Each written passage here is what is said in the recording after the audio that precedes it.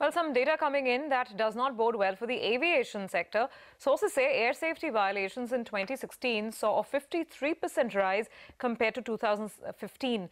Jet Airways is the worst offender and SpiceJet is a close second. Ashpreet Sethi is here with exclusive details. Ashpreet, it's a pretty massive increase. What kind of violations are we talking about here?